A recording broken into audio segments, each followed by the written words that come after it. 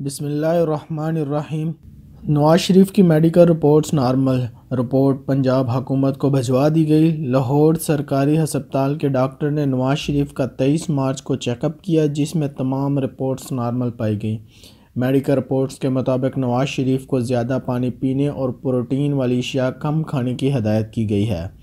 آئی جی jail خانہ جات پنجاب مرزا شاہد سلیم bag نے نواز شریف کی میڈیکل رپورٹس پنجاب حکومت کو بھجوا دی۔